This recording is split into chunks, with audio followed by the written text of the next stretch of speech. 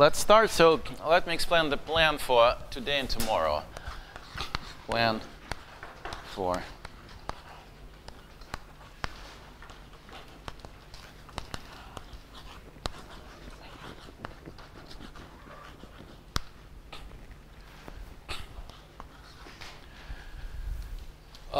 first plan is, well, first thing, I'm going to move to the discussion of categorical quantum local geometric Langlands.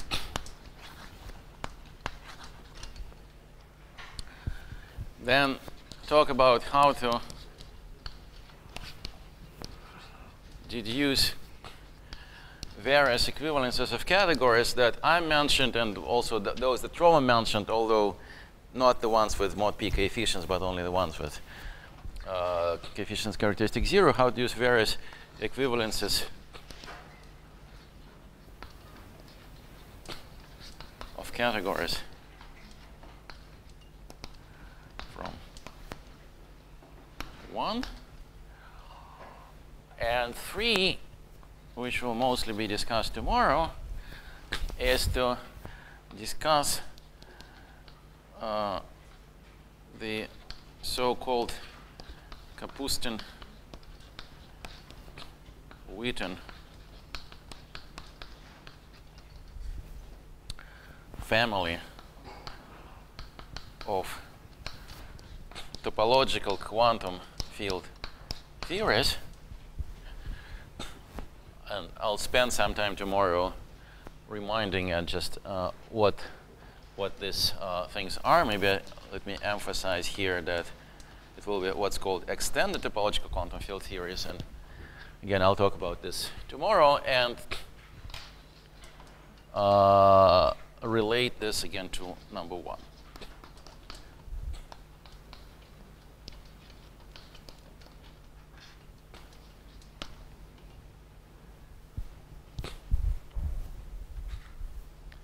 Okay, now I'm going to start with something pretty general and much less elementary than it's actually going to be needed. So let me just say, so okay, so we start with number 1. So like I said, so even before we discuss the word quantum, I want to say the following, that so sort of usual classical Langlands was about the following, at least one of the main players, so in sort of, let me write it, in usual Langlands correspondence,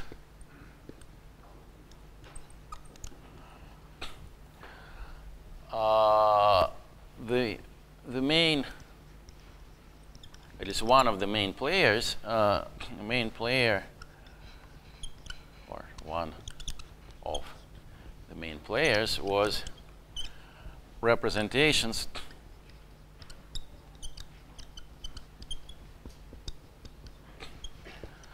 of G of k, where k was local non-Archimedean field, where k is, for example, field of Laurent power series over fq, or find the extension of qp. Now, as I have already emphasized many times, when you go to what's called geometric Langlands, you usually, one thing you do, you replace this field by the field of Laurent power series with complex coefficient, and the other thing you always have to do is you have to go sort of one categorical level up. So a representation is an action of a group on a vector space. Now, so to formulate things properly, we need to discuss, so now we're going to replace, so we're going to change k to c of t, and we need to discuss the relevant notion of, let me say like this, actions of g of k, or in fact will be also there will be a central extension on categories. And there are various very various very different notions of actions of groups or actually algebraic groups on categories, and this is what I want to talk about. So let me begin here. So let's forget about the story of loop groups. These are complicated objects. Let's first talk about finite-dimensional algebraic groups, or actually as a warm-up, let's first discuss actions of just abstract groups on categories. So this is I did in my work. Oh, you did it? Okay. Well, so we're not going to discuss it. So, but let me. Well, you can remind me. No. I mean, let me just. Okay, I'll just write it that. So if G is just an abstract group,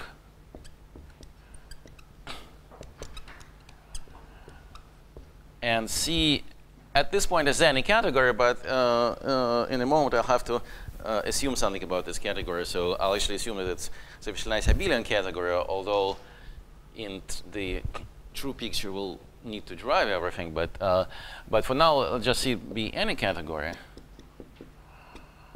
Then there's a notion of G acting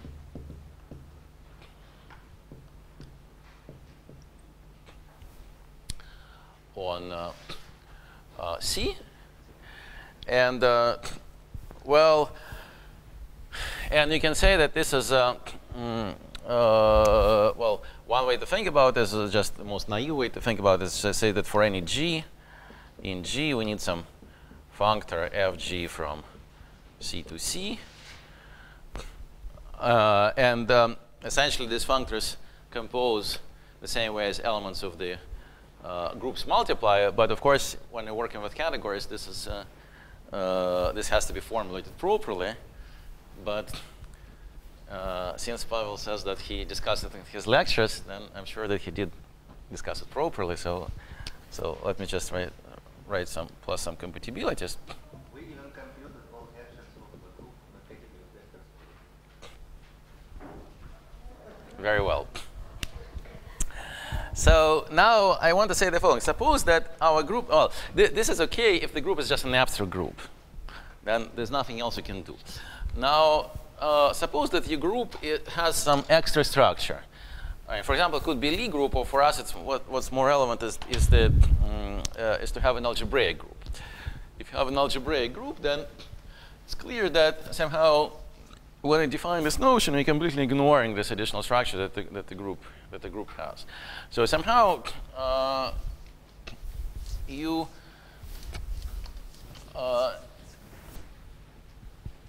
want some modification of this notion, which remembers, which uses, let me say it like this, the structure of an algebraic group. So let now G be an algebraic group.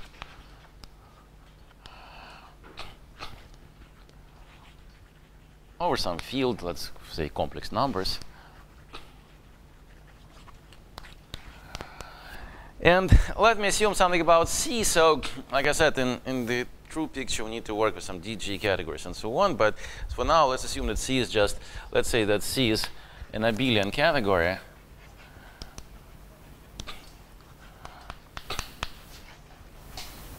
And I want to assume, just to be careful, that which has all co-limits, which means that it has all filtered inductive limits.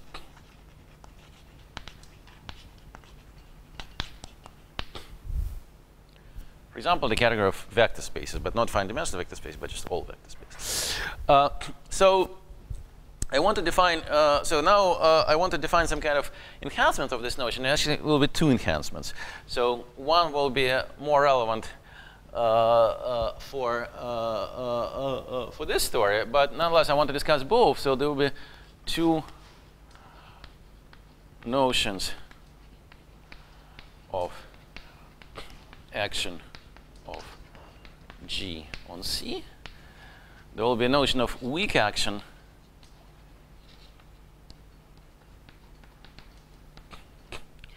and the notion of strong action.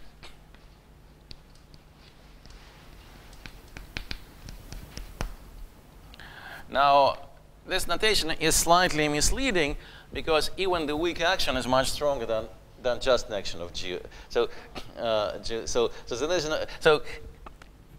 any of these will include just an action of the abstract group G on the category C, but the weak action is much stronger than just that.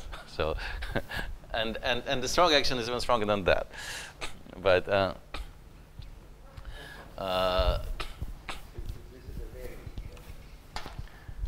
yeah, this is just an action which is the same as a very weak action. But it's also extremely weak, which is when you just get functors FE. No, I said compatibility. I didn't say. I mean, I didn't say what compatibilities mean, but somehow I was kind of. I mean, since you said it discussed it, then I think that explains. But you can make it cheaper. You can just require it. You can, but somehow you're right. But that's not what we're going to do. Okay, so now let me discuss. Discuss the notion of weak action. Let me, before I give a definition, let me give an example.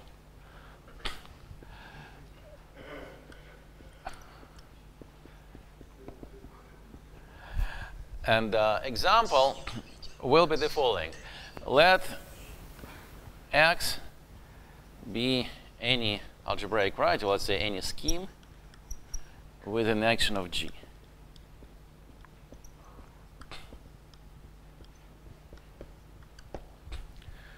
Then let's take C to be the category of quasi-coherent sheaves on X.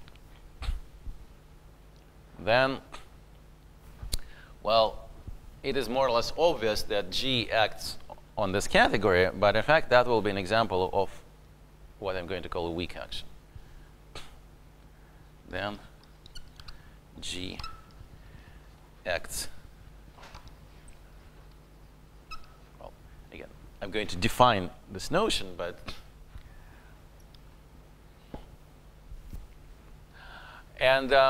so the definition should be designed in such a way that this thing will be an example.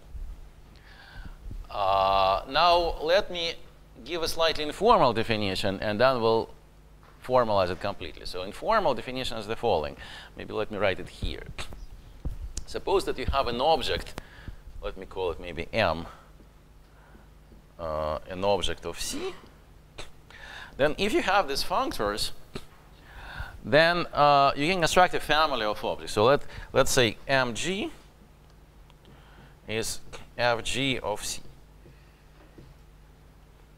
So again, a weak action is just an action plus additional structure.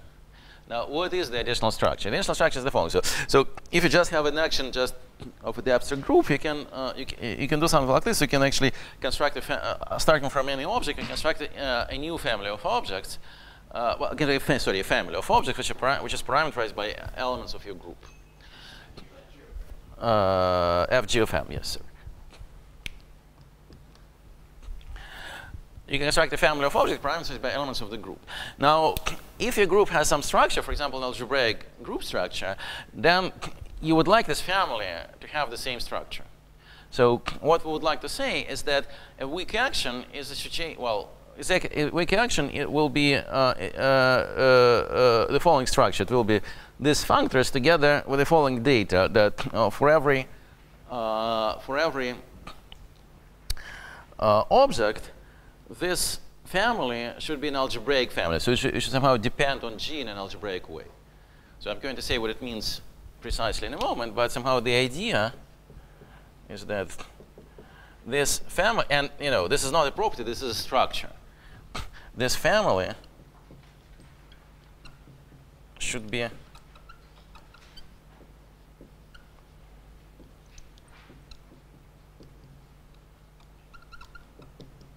algebraic family with respect to G. So for example, if you look at the example when this category is the category of vector spaces, then it's clear what it means. Then somehow here we have a vector space for every G, and want this to be an algebraic family. So what is an algebraic family? An algebraic family parameterized by points of some variety. This is a quasi-coherent sheaf. So and this is a structure. So somehow I would say that somehow one quasi-coherent sheaf whose fibers are given by these elements, by these vector spaces. Now careful and correct way to formulate this is the following. So the actual definition goes as follows. And you can try to convince yourself that it really implements this informal idea. Definition is the following. So consider the category of quasi-coherent sheaves on G. So this category has a monoidal structure.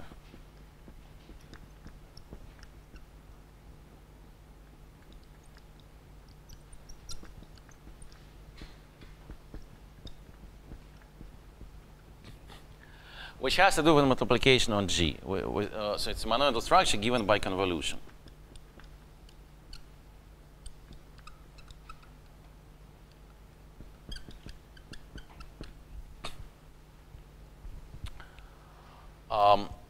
And now, well, let me write it here, maybe. Definition.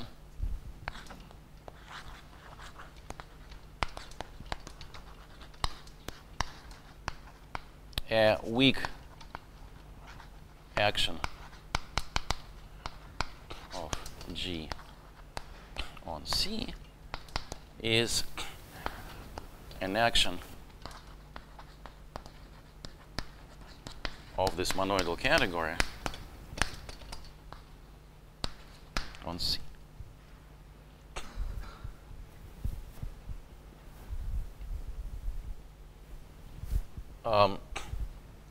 And now let me mention that inside, so if you have an element in the group, then, well, let's say the term go over C, then we have an object, C, kind of skyscraper sheaf C sub G, which is an object in this category. And our convolution monoidal structure is such that if we convolve CG with CH, this thing is naturally isomorphic to CG times H. So therefore, if you apply, if you act, so if you have an action, so I mean, action means that any object of this category, you can act by means of any object of this category, an object on this category, and in particular, the skyscraper sheaves act, and so in particular, we do get an action in kind of old naive sense. Yes. So in some sense, you didn't have to assume that all inductive limits existed, but if you hadn't, there would be no action. Well, right, and somehow, well, I mean, I'm actually hiding something on the right because I'm also not using the abelian structure here, so I can require some compatibility, or at least edit. Well, actually, sorry, I don't need abelian. I need the additive here, but. Yeah. Also, you can. This definition works if you have inductively, but in general, you can have a definition which doesn't. Well, I mean, of course, I could. Well, the point is that, for example, I can't take coherent sheaves here because, for example, coherent sheaves are typically not going to be closed on the convolution. So somehow, okay. But really, somehow, this is kind of instructive to convince yourself that what this thing does. I mean, this is kind of a kind of typical exercise on Grothendieck language of algebraic geometry. That somehow that this is the informal idea that you have. But the way to implement this informal idea in sort of Grothendieck type language is to say this. Yeah. So just want to say, so suppose you have an algebra, let's say finite dimensional algebra. It has a group acting, algebraic group acting by automorphisms. Yes. So in this case, this group will weakly act on the category of modules of this algebra. Well, yes. I mean, this also on the category of finite dimensional modules, which does not have inductivity. So there is another definition that will not be required. Right, but somehow, I mean, in the world that I want to live in later, somehow I want to assume that all categories have inductive limits, and well, yeah. So if I take this as a definition, then then on the category of finite dimensional models, this thing does not act. Yeah, but so this definition is a little bit restricted. Well, okay, so let me take this as a definition. So. But it doesn't need to be. No, but it's right. So somehow, see, if you look at this example, I said that this is an example. Now, in principle, you might also say that you can take the category of coherent sheaves, for example, and not quasi-coherent sheaves. And you might want to say that you want that to be an example. So in my world, this is not an example. All right, but in any case, it doesn't need to be abelian, right? No, okay, additive. Let me say additive.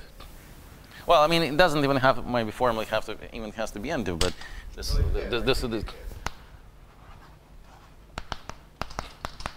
okay. It needs to be linear. Yeah, okay, it has to be well, let's assume it's additive character. Okay, fine.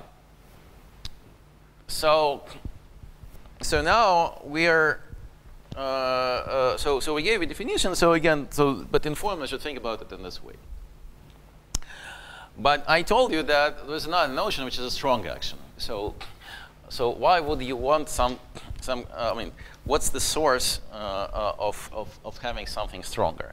So let's look at this informal idea. So what else can you impose here?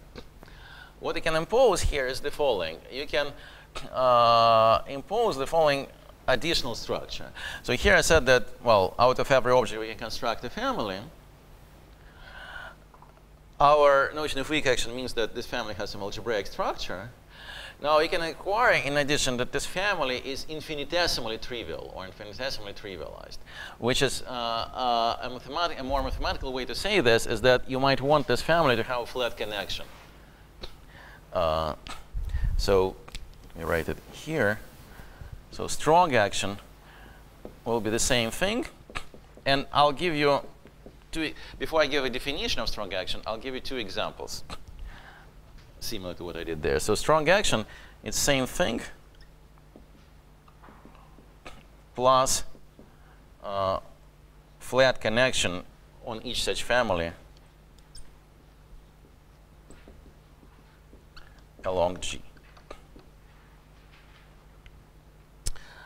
And I'm going to, so let me give a couple of examples.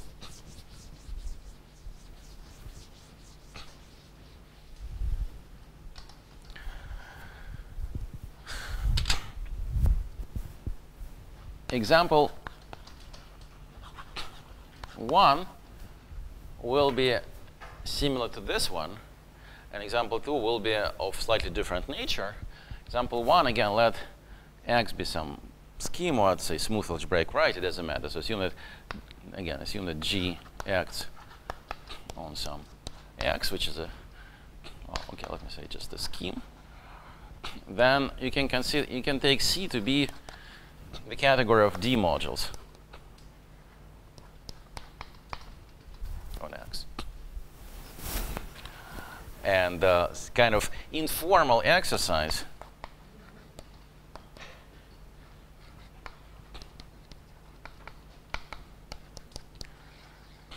convince yourself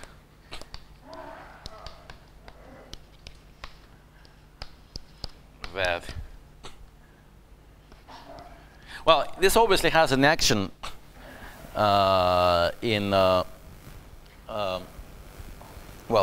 of G in the usual sense, and moreover, I could have added a formal part of this exercise that actually has a weak action in the sense I just defined. But but the informal part of the exercise is to show that, is to sort of convince yourself that, well, here I didn't give a formal definition, but that somehow informally it has exactly the structure written here. So maybe let me call this star. That it has. And actually, probably it's enough to do this exercise when the additive group of the cube acts on itself by translation. I don't see why it's easier, but okay, fine. It's an informal exercise, so you can do whatever you want. So now let me give you another definition. So I mean, if you don't really care about D models, you might say, why do you actually care about anything like this? But let me give you another exercise, another example that will be sort of, if you're sort of more used to say traditional representation theory, then you might like it more.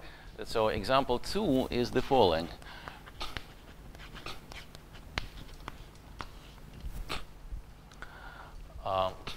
example 2 is the following. Let G be the Lie algebra of G, and let C be the category of G modules. Again, continuation of the informal exercise. So this is informal exercise 1, and this is informal exercise 2, but it has exactly the same formulation as informal exercise 1.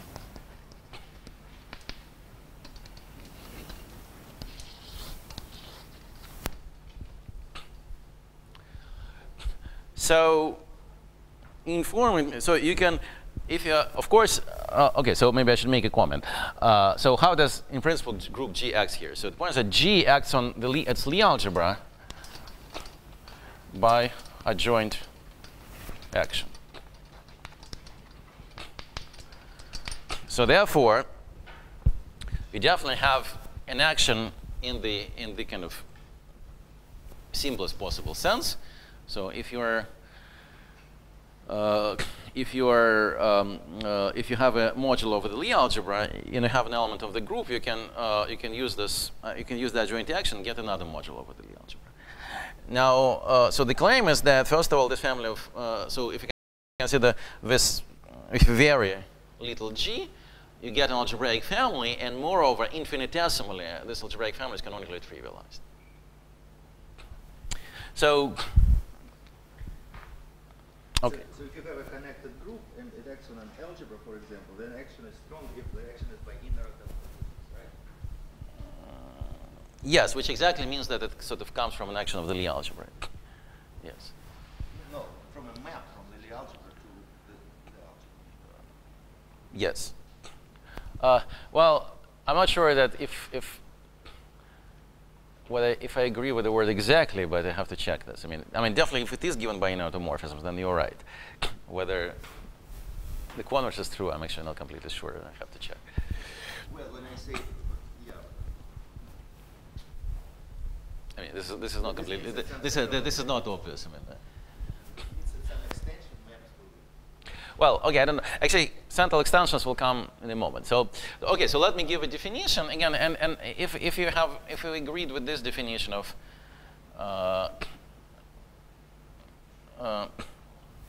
if we agreed with this definition of weak action, then a strong action is just defined in a similar way. How can you disagree with the definition? Well, if you agree that this definition sort of is exactly definition is the formal definition which fulfills this kind of informal wish. And the idea is that we can consider the category of G models on G. And as I have already mentioned earlier, again, this has a monoidal structure.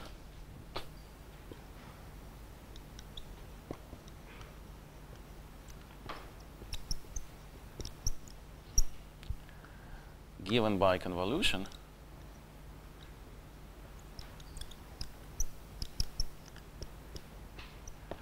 And the definition is that a strong action. Well, again, so here, if I don't want to already plunge into the world of derived categories, I probably need to assume that G is affine. I mean, this is actually irrelevant because you really have to live in the world of derived categories, but somehow, but on the nose, this thing has a monoidal structure only if you have an affine algebraic group. A strong action of G on C is an action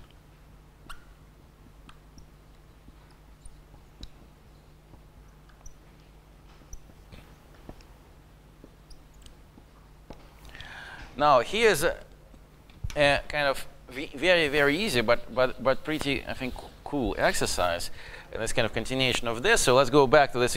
So if we're in this example, then the way the reason this thing has an action of that you can actually act by this on G modulus on G, this is pretty clear. So it's just the same as the definition of convolution. So if you have an action of G on X, then you have this action map, and if you have a say M, which is a D module on X, and if you have some I don't know, A, which is a D module on G, then we can define A convolution with M to be just the push forward of the exterior tensor product of A and M. So here there's no problem. And in the special case when X is equal to G, this is precisely the definition of convolution. But a more interesting exercise is to construct, well, okay, let me just say, so exercise.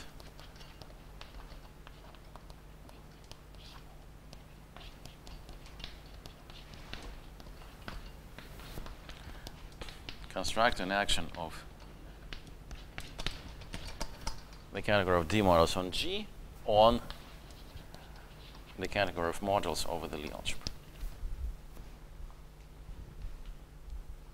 Sorry, I want to ask a stupid question about the notion of weak action. Yes. So if I propose a different definition where for each C algebra R, I consider the R points of G acting as an abstract group on the R linear extension of the abelian category C. Well, yeah, that's a good point. So I think that if C is really an abelian category, having all possible inductive limits, then at least when G is defined, then this notions coincide. You can show.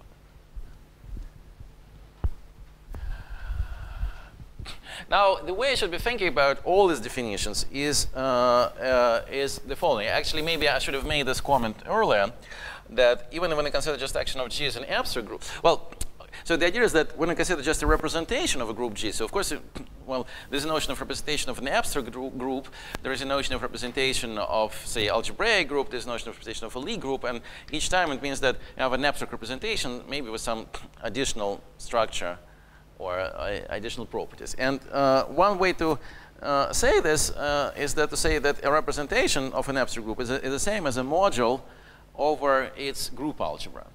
And then, so depending if the group has some additional structure, you can kind of modify the notion of group algebra appropriately. And so this is kind of what we're doing, but one categorical level up.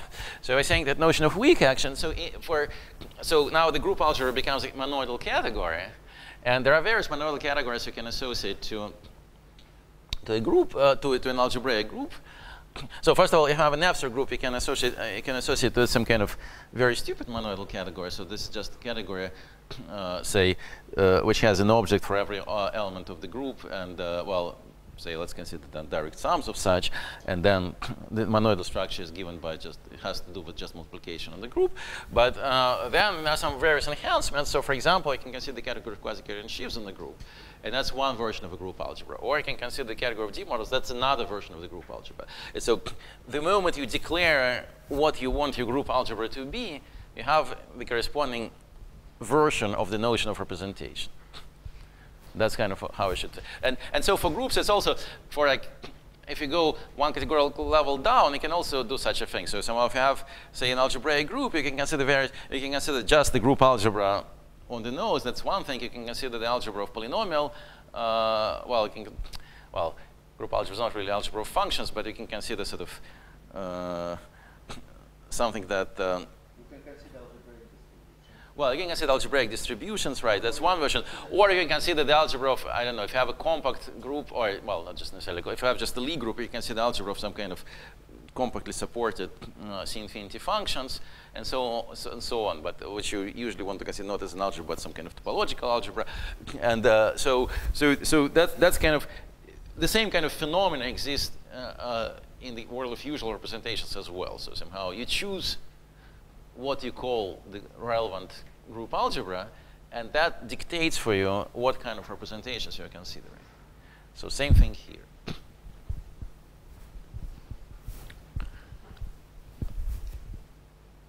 Okay, now I want, so before we go back to Langlands, I need, especially before I go back to quantum Langlands, I need one slight modification of, one slight generalization of this.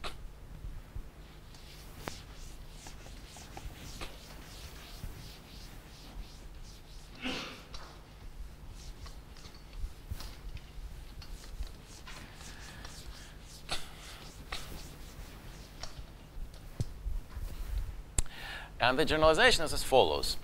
So generalization has to do with the case when G is endowed with a central extension, let's say by means of C star. So slight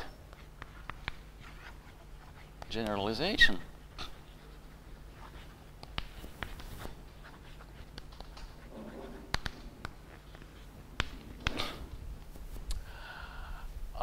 assume that, so let 1 C star G tilde G1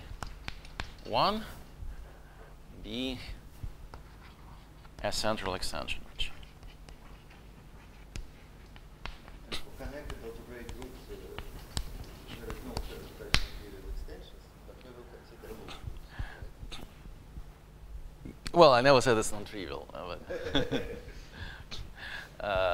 But it will be positive. but also, I mean, it doesn't even. Well, I say what you said is also not completely true because I mean, well, I kind of said that G is affine, but this is not very relevant for non-affine groups. You know. Heisenberg group, that's a central extension. Well, right, yeah, that's also true. I never said G was that G was. I never said that G was reductive. No, there is no such extension. Ah, there's no extension. No, on the level of groups, there's no extension, right? No. There is extension by GA, but Right. No, there's no extension.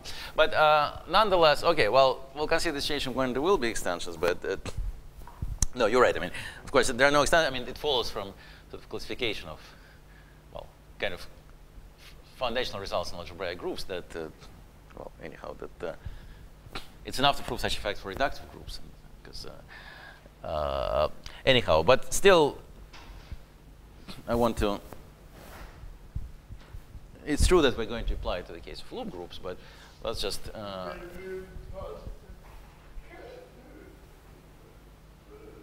positive characteristic. Oh, that's also maybe a good thing to know because I'm assuming my coefficients is C, but it's not very relevant. Anyhow, so let me just say what I want to say. Then of course this define then. So let me explain what the source of why I want a modification. So I said that one example of a strong action for me is an action of the group G on the category of modules over the Lie algebra. But now, if I have a central extension,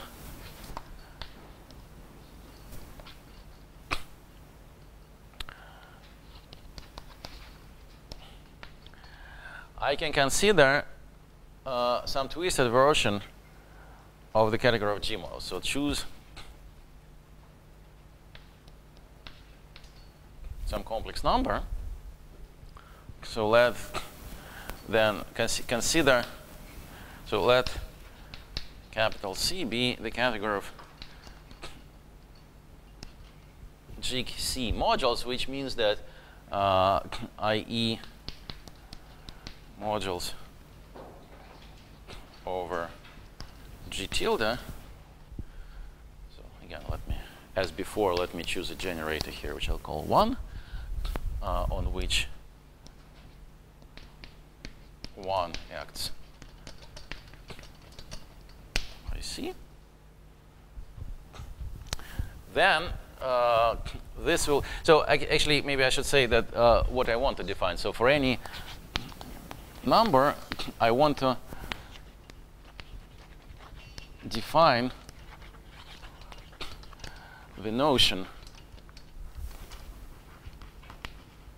of a strong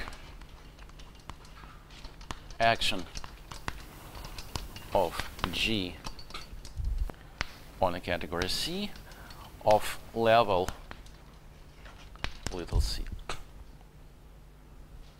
And this thing should be an example of such.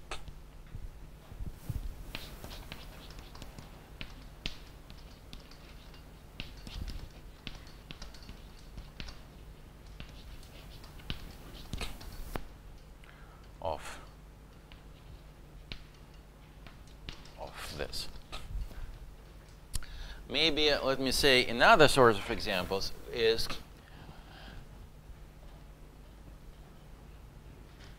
the following. So suppose that I have, as before, suppose that my G acts on a variety X. But suppose that in addition that now let X, L be a line bundle over X, which is not G equivariant, but which is G tilde equivariant.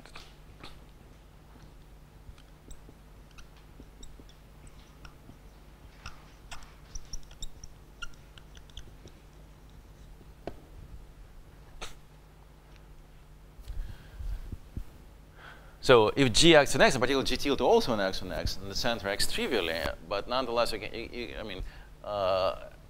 can have a line bundle which is equivariant with respect to G tilde, and that structure does not descend to equivariance over respect to G.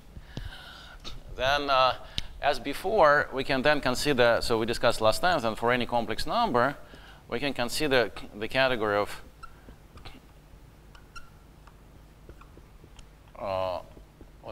what we call capital C, the category of twisted modules. So one way I defined it last time is by means of saying that these are modules actually in the total space of this line bundle, with D modules in the total space of this line bundle without zero, with some conditions. There's some other ways to define it, but that's kind of what we discussed last time. And then this thing will have, this has action of strong action of G of level C.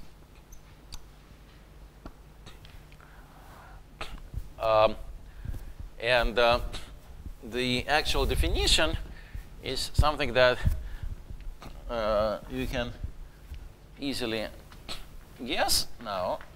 And so it's if you are guided by the same principles I tried to explain, namely the actual definition.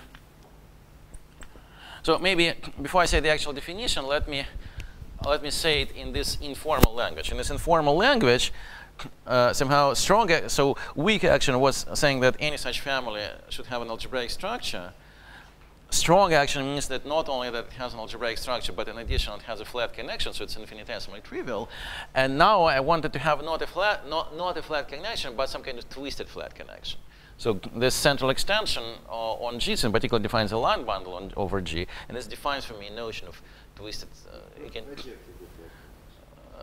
Well, yes, but there's a kind of notion of C-twisted connection. And but again, the formal definition is as follows. We say that C has a strong action of G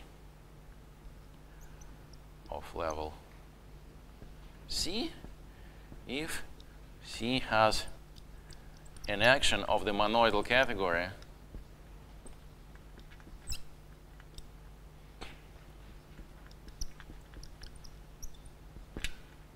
D sub C G, models of this twisted D models on G.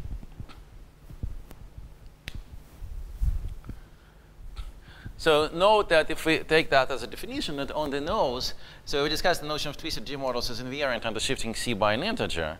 So the notion of twisted D models is also invariant under that. OK, so this was kind of abstract formalism, and now we want to apply this abstract formalism to some particular situation. Now, the difficulty there will be, well, maybe a technical difficulty will be that I'm actually going to ignore, is that we'll actually have to take G to be in some kind of infinite dimensional group, namely it will be the loop group. But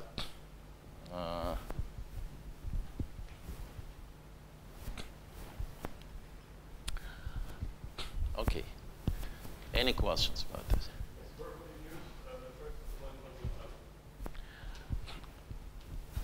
Where? I mean, on this board, I use that this notion of twisted G models in X depends on the line bundle. Yes, but I didn't use this line, but this was an example. This was not a definition, this was an example. So I claim that if you take this as a definition, then this will be an example of this definition, that you can convolve twisted D models on G with twisted D models on X, if this line bundle is equivariant with respect to G tilde.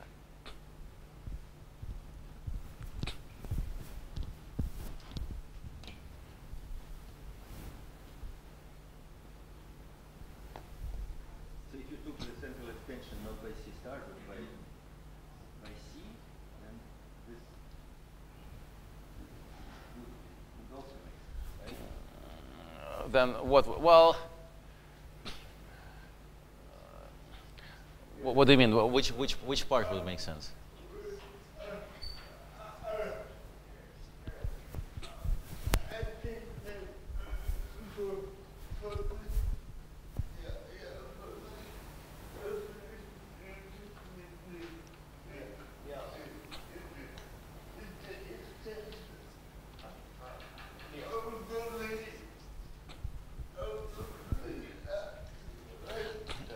Well, well, yes. And then they do it. That's actually right. Okay, so that's a good remark. But since I wanted to actually have this example, I didn't. It was convenient for me to form it this way. But remark is that. Okay, maybe I should put a remark here. Well. Remark, the definition. I mean, this definition only depends on G tilde, not on capital G tilde. And this is because actually, if you think carefully about this category, about this notion of twisted D model on G, it only depends on.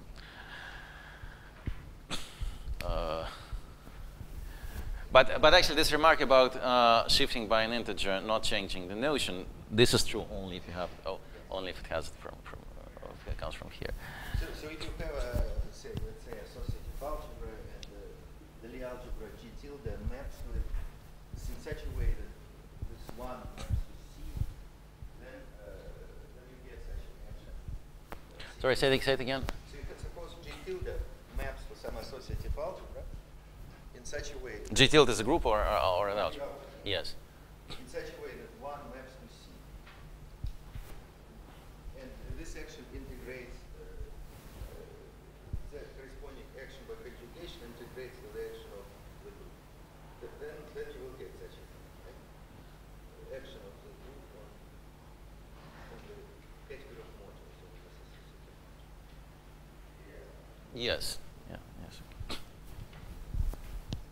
But actually, what I said before about enantiomorphisms, the cornerstone statement is definitely not true, because somehow an example is that. So we said that an example of a.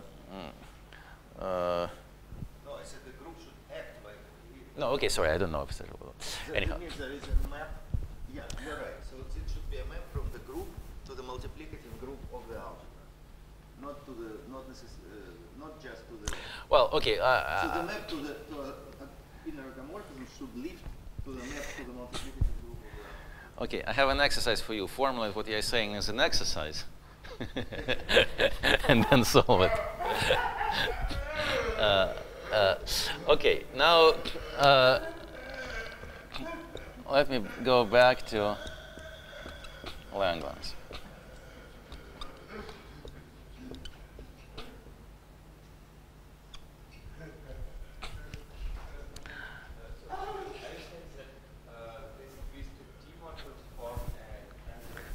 Yes.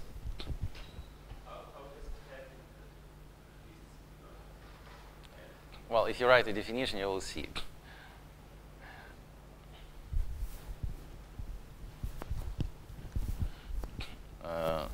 Just if you write the diagram, you will see that that kind of cancels out. Yes. Yes. Are we ever going to need to get back and forth between weak and strong actions? No, we just the notion of weak action was defined only for motivational purposes. Oh, fine. Okay. So the actions will so from now on, unless otherwise stated, all actions are strong. But in fact, I mean, there will be notion. See, the notion of I'm going to now mention actions of some level. Notion of action of some level exists only for strong action. There's no such thing for a weak action in principle.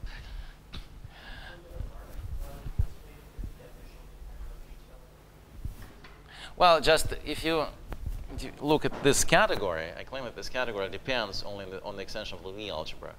Well, maybe I need for this G to be connected or something. No, even that I don't need. So no, it only depends on the extension of the Lie algebra. So let's say in this example of Heisenberg, so we could get the models on the plane, but which doesn't depend on C, but the monoidal structure depends on C, right? Is that what happens?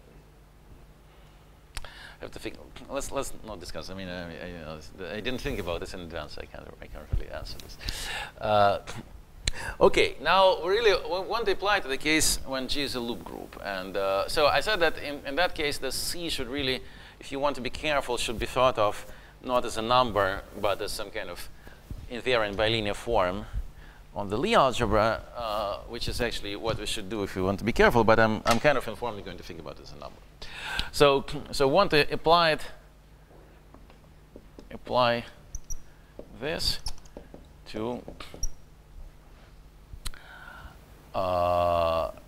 G of K instead of G, and G some reductive group.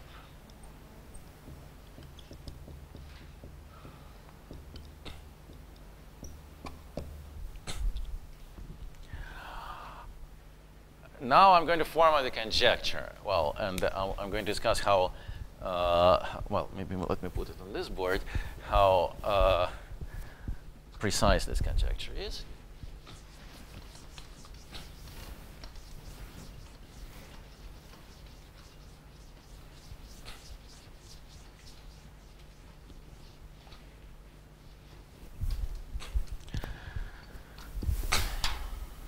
So let me actually put it in, well, I'm hesitating whether I should put the word in conjunction in quotation marks. I'm going to then make it more precise. Over there, many years ago, Bernstein taught me a nice word in English. It's the word suspecture. But I think a suspecture is kind of weaker than conjunction quotation marks, because conjunction quotation mark means that with mild modifications, this the statement is true, and suspecture I think means something weaker than that. So let me. So actually, Greenfield had another approach. He had the word question. So No. If he asked some question, usually he suspected that the answer was yes. So they essentially were conjectures, but he never actually called them that way. Well, I still want to call it a conjecture, but I want to quotation marks. So again, quotation marks means that I'm going to comment what it means in a little while. So,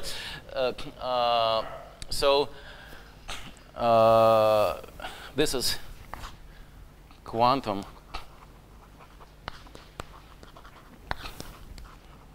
local geometric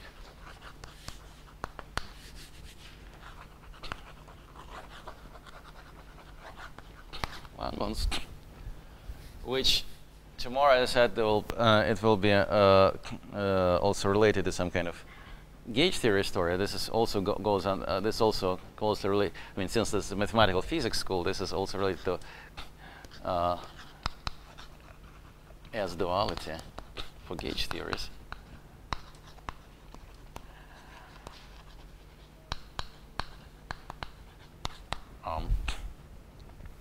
So the conjecture says that there exists, well, kind of canonical equivalence of two categories. So categories with action of G of K of level C. And so this time it's going to look completely symmetric. So here I'm going to write categories. So I think that there's a very important notational difference between what I'm talking about, what Roman was talking about, that I always denote the Langlands dual group by G check, and he always denotes it by GL. But I always feel awkward writing this L on the left, so it's not out of lack of respect for Langlands, but this is just. You can write it on the right. I think he sometimes wrote on the right, but still, I mean, writing this L there, I kind of feel awkward. Characters with action of G check of K of level minus 1 over C. Oh, there was no minus here. Yes, there was no here. There is if I have enough time, I will explain why there is minus here, and there was no minus yesterday. But probably I won't have enough time. Anyhow, so that's the correct formulation. Now, kind of one. It's supposed to be true for any C, only for positive. Negative. No, this is supposed to be see this. No, I mean. With the right modification, it should be true for any C. But let me just make some comments about it. So first of all, let me give you an exercise. This is just an elementary exercise. Elementary exercise. Well, remember that, by the way, that our C, that this I should remind that the way it's written, it's kind of important that that our notion of level for loop groups includes shift by dual Coxeter number. So it includes a shift. It includes what's called critical shift. So this is important here. So exercise, define minus 1 over C in the language of bilinear forms. So actually, this thing makes sense the way I wrote it only if G is a simple group. Because only then I can think about that thing as a number, and then actually it is what's written. But actually, you can say what it means in the language of bilinear forms. So the idea is that Langlands duality for groups or for Lie algebras is designed precisely in such a way that at least non-degenerate invariant bilinear forms on G and on G check are the same. Yes.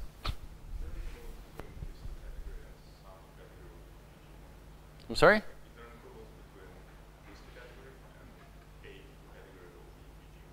A category of what? No, this is much bigger. First of all, I mean, you can well. First of all, this is two categories. Right? It's a category of categories with, so we can. Just a second. So when you change C to C plus 1, this category doesn't change, right? This category doesn't change, and this. If you add minus 1 over C. So particularly this one also should not change, but this absolutely not obvious. So does it mean that you have some kind of SL2Z action? Yes, I mean, well, right. I mean, especially if G is the same. For instance, if G is E8. No, but I mean, you will have an action of some index 2 subgroup. Right. No, exactly. No, of course. I mean, this is exactly what happens in this duality story, right?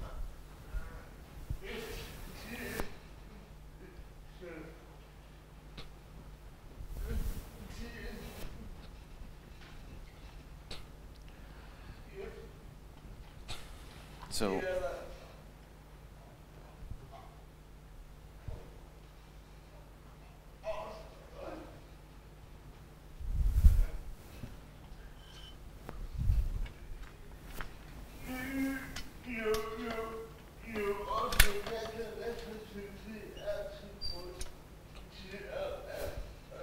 For GLN, yes, yeah, sure. I mean, you have an exactly SL2Z action if G is isomorphic to G dual. If G is the same as G dual, then. In general, you get action of some index 2 subgroup. Well, index 2 or maybe sometimes index 3. Anyhow, so this is the idea. So let me make some remarks about this, and then we'll make a break. So remark 1.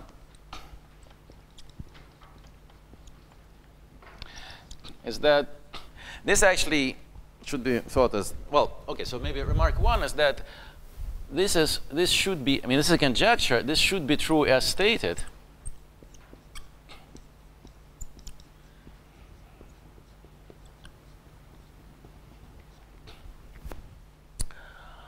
If C is not rational.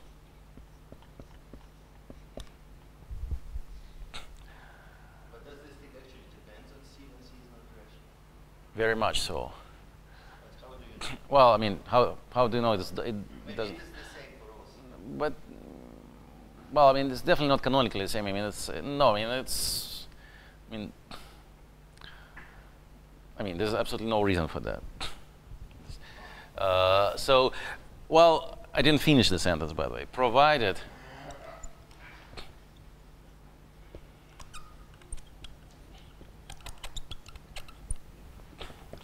everything is done on derived, or I should say DG level. So if you, for those people who are kind of familiar, or at least have heard this language, this should be actually an equivalence of an infinity to categories of DG categories, and without all destruction and so on. But again, this is some technical difficulty I'm going to hide under the rug.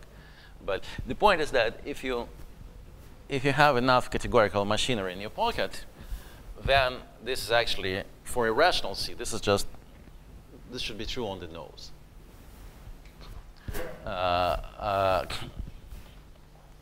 Remark 2 is that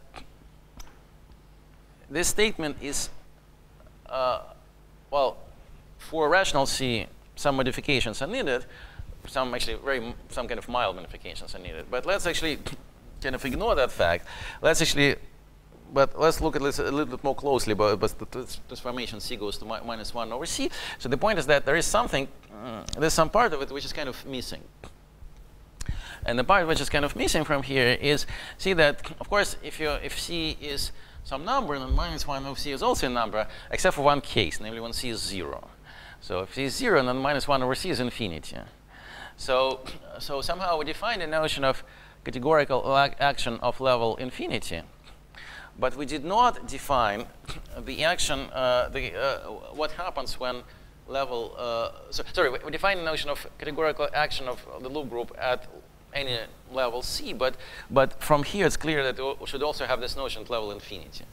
By the way, note that all rational numbers C are equivalent under this Sn to 0. True, but again. So then it would be conjecture that the categories doesn't depend on C when C is rational. Two categories. Yeah.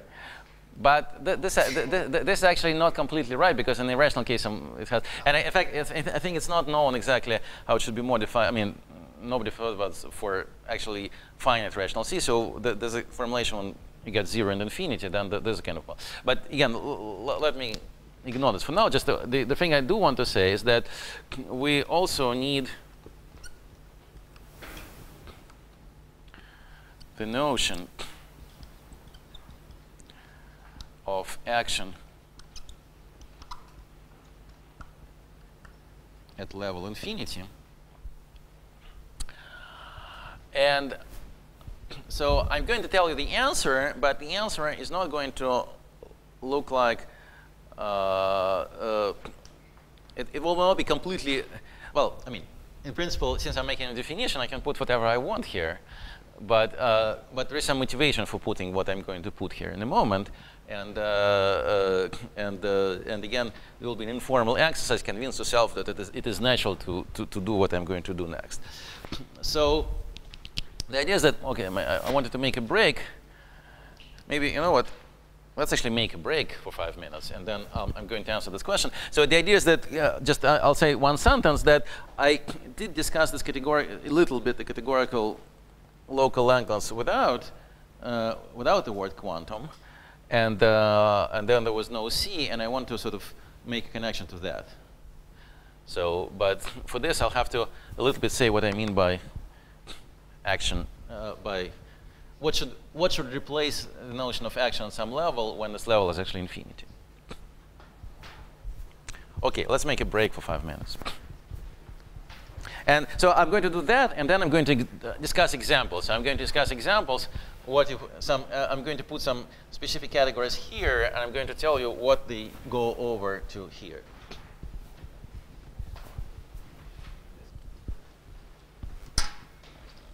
So I promised that, so I said that we need to discuss the, what we mean by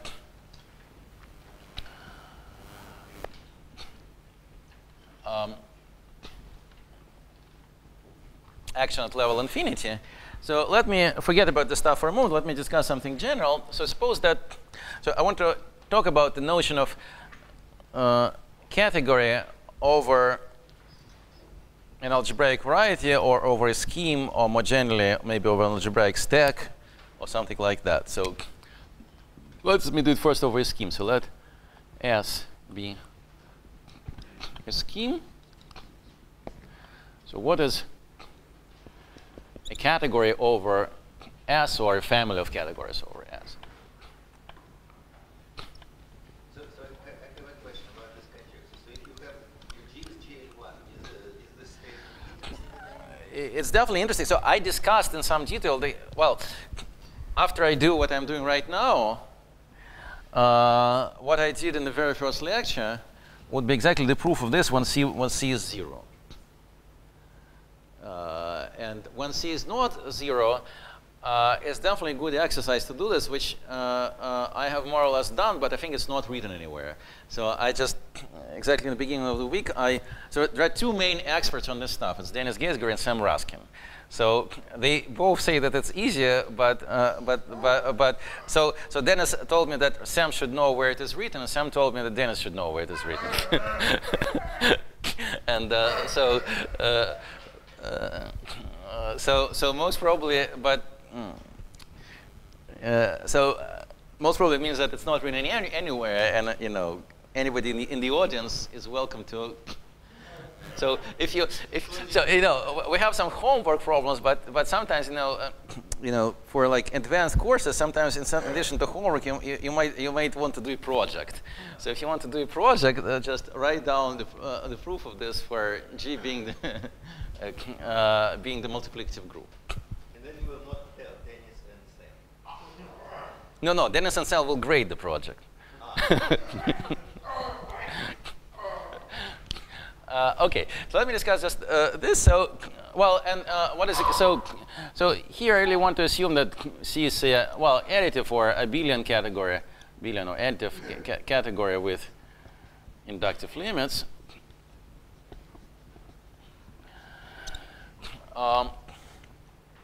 Well, assume that first S is an affine scheme. So assume that then the notion is really easy. Assume S is spec of some algebra A. Then what it means to have a category over S is the same as to have a category over A, and this is some notion that even I can understand. So this just means that category C. So let's say that C is a category over S. It's equivalent to saying that C is A linear.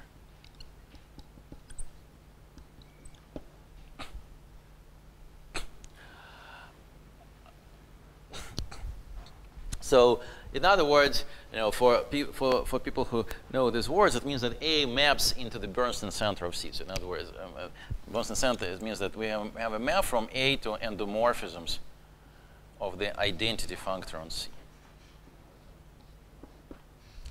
But in down-to-earth terms, it means that the algebra A acts on every object in a functorial way. Now, an easy lemma says the following. So here, of course, we don't need any assumption about having all possible inductive limits and so on. But if you do make this assumption, and also if you require that this thing is, so I think for what I'm going to say, you really need to require this abelian, then you can show that, well, under these assumptions, then there's a lemma that this structure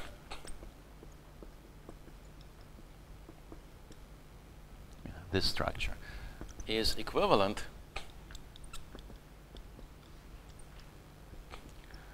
to C being a module category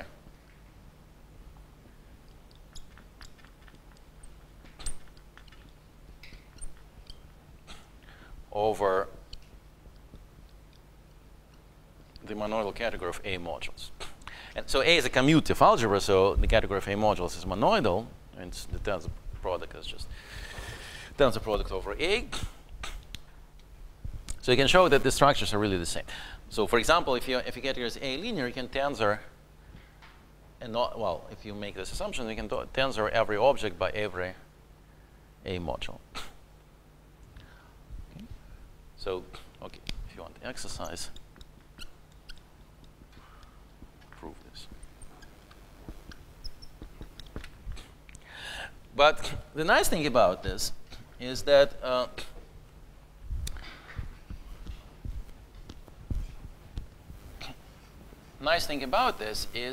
it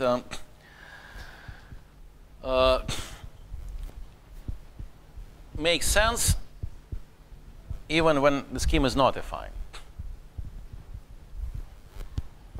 So if S is general, is a general scheme, or even stack, so, and the only stacks that will be relevant for us are just things which are written as quotients of schemes, but as quotients, stacks, quotients of scheme by some algebraic group or maybe in the algebraic group.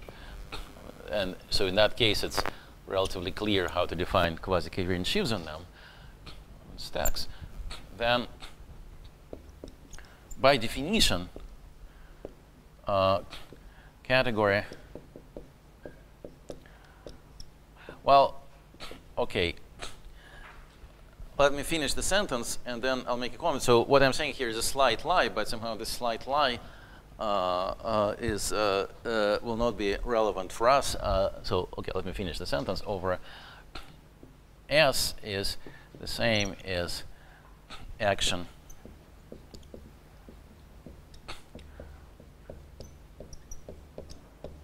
category C. Now, just a remark is that, well, this is true for all S that will be relevant for us, but in principle, this is literally true. Well, I mean, this is actually a slightly better definition, and the point is that the definition you have to, actually the correct definition is you have to take this and sheafify it with respect to S. So you can actually sort of, so you want this definition to be sort of local on S. And that's the same as having global definition if S is what's called one affine.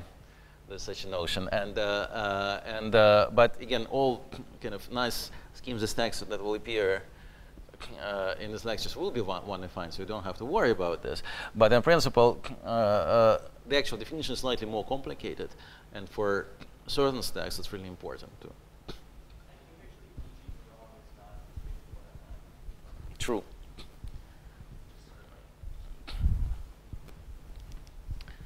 But is it equivalent to considering like a categorical version of locally ringed? Yes. But somehow, but you know what? Let's not discuss it. I mean, let's ignore it. I mean, if you want to discuss afterwards, but this is really not the point I want to discuss in the lecture. But let me just say that this is actually a pretty cool thing for the following reason: that somehow, in representation theory, when you study any kind of category of representations, more or less one of the first questions you ask yourself is what is the center of that category? So, for example, when you study representations of semi-simple Lie algebras, then if I have any kind of associative algebra, then the center of the category of modules is the center. Well, is essentially the center of that algebra. Well, it's actually literally the center of the algebra. So for example, for semi-simple Lie algebra, there's Harshad homomorphism, which immediately tells you what is the center of the universal developing algebra of a semi-simple Lie algebra, and so in particular, what is the center of the category of G models.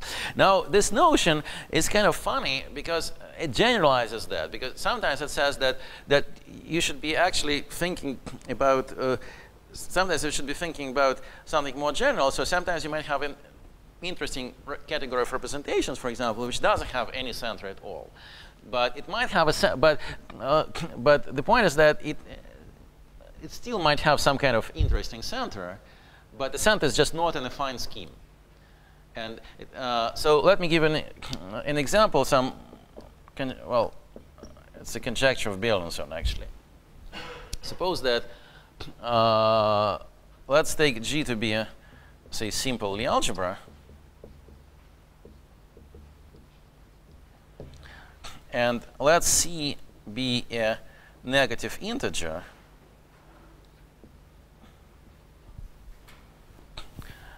And let capital C be the category of G sub C modules.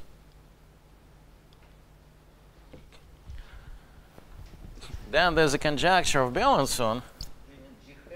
G hat. Conjecture of Beilinson.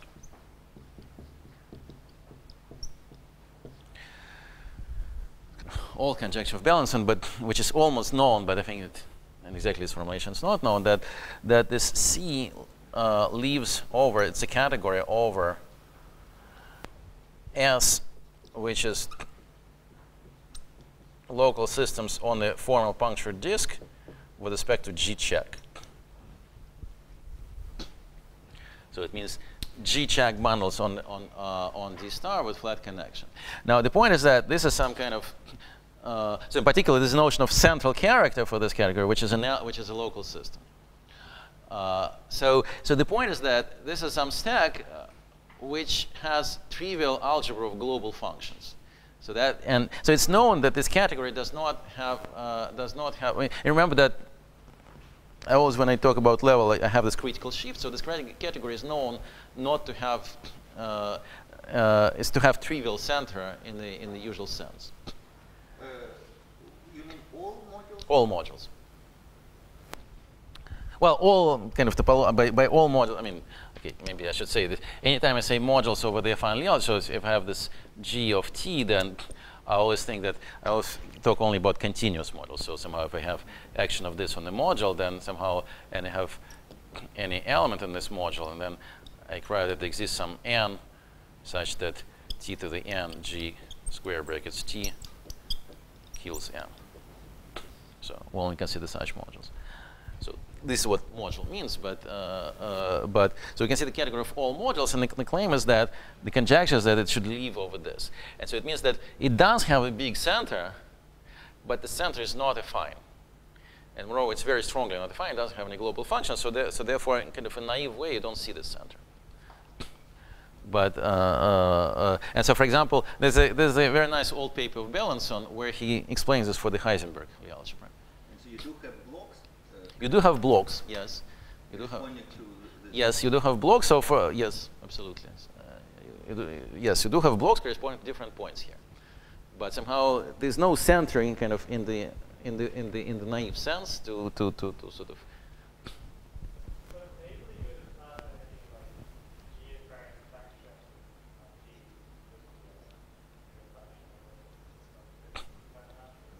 Why? The local systems mean this is the RAM local systems. Flat connections, but then monodrom is not an allowed procedure. No, you can't do this. So see, it's the difference between C star and C mod Z. C star has a lot of functions. C mod Z has no functions. So and algebraically, so for you have things like C mod Z. I mean, in fact, an exercise, given what we did in the very first lecture, actually, in the beginning of second lecture, in the case when G is the multiplicative proof, prove that the algebra of functions on this thing is trivial.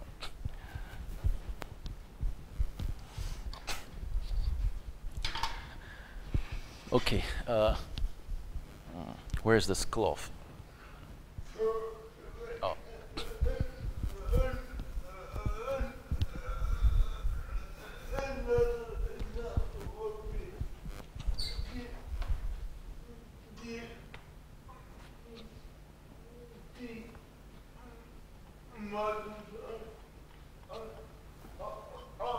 Yeah.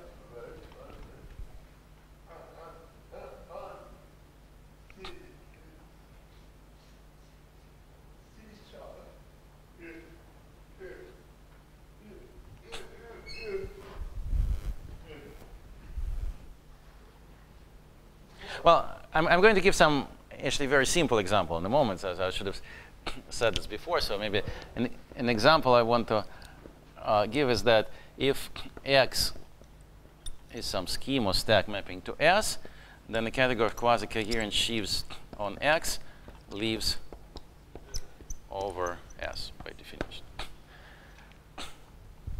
That's maybe the example I should have started with. So now,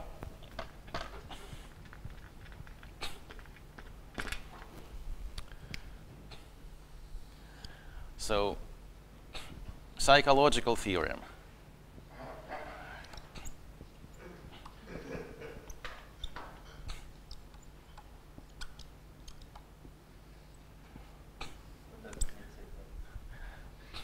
It means that, well, when you see the formulation, maybe it will clarify your question. When C is equal to infinity, the notion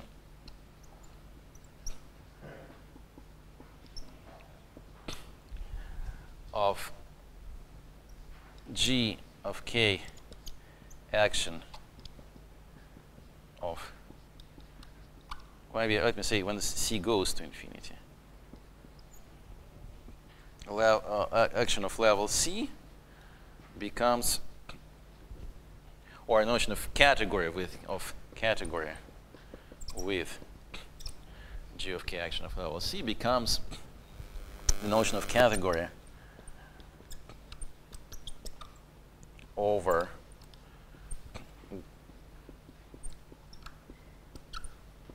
this. Now let me recall what this thing is. So we actually discussed it in a lot of detail when G was the multiplicative group, but in general, so log C is G, D star, this is a space of principal G bundles with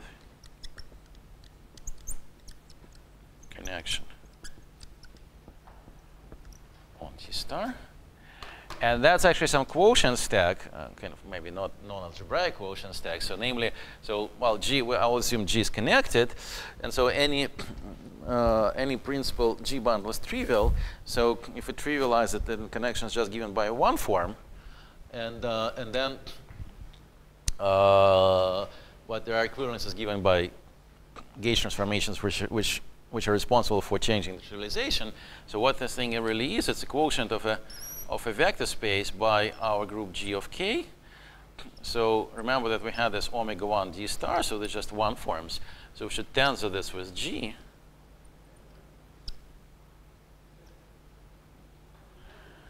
And then we should take the quotient of that by G of K, where this action is the action by gauge transformation. So this action is G of omega is, well, let me write it as if it were G ln, G omega G inverse. So this is a joint action plus G inverse dG. Why not? G inverse omega G plus G inverse dG. In the first term, we should switch G and G, okay, right. So, yes, okay. Otherwise, it's not an action. Okay. So, this is gauge transformations.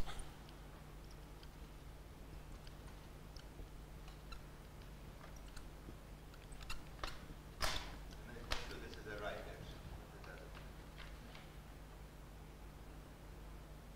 Okay. Fine. Yeah, that really doesn't matter. Yeah, so so you want if I were G omega G inverse, then that should have been G times G. Okay. Okay. Let's do it this way. No, the minus. In fact, minus. No, I should probably put G inverse on the other side. You know, but, well, okay. Well, Which is the same as minus G inverse. well, okay. Let's leave it like this. Right.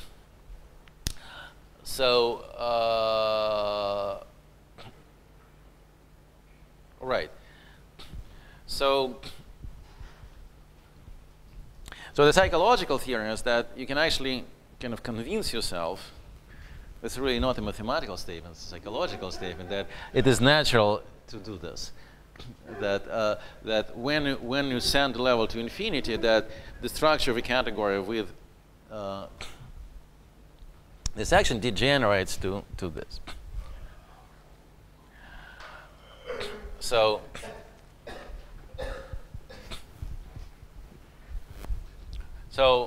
well, I'm not going to prove the psychological theorem because of lack of time, but or maybe I will discuss it a little bit next time. But let me just sort of use that as a definition of what happens here when this guy becomes infinity, and then it is related to what I was saying before. So then again, I mean, in this case, as I said, there's some mild modification that you need to introduce here, but this is something I'm going to ignore. So if I ignore this, then basically I want to say that categories with action of g of k of level 0, so in other words, categories which are model categories over the category of d models of g of k are the same as categories which live over the stack of local systems for the dual group.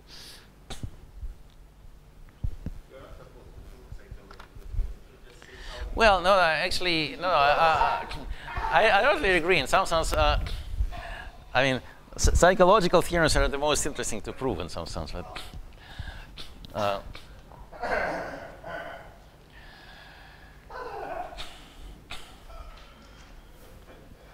okay. Now I want to discuss some examples.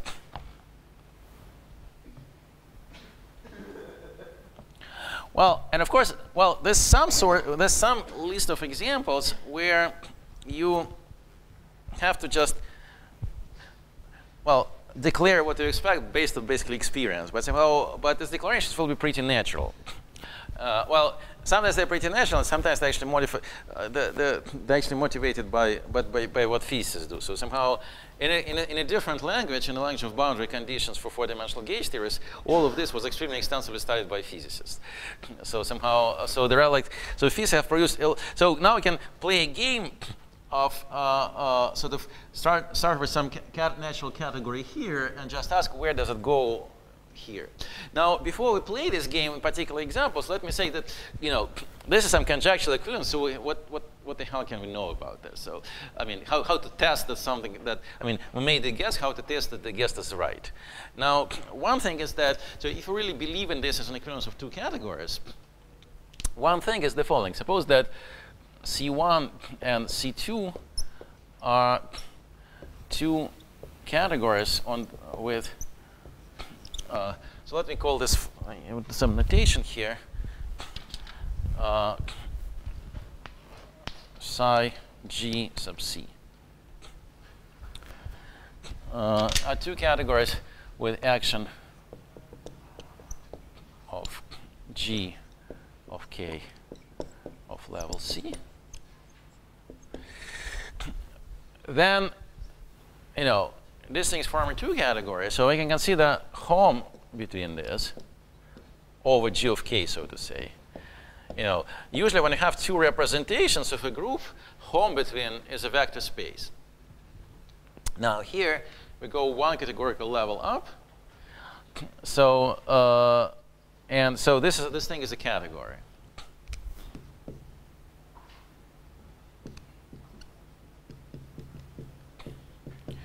But now if we think that this thing is an equivalence of two categories, that means that this, and in many cases this thing is going to be sort of, for some particular C1 and C2, this thing is going to be also explicitly computable.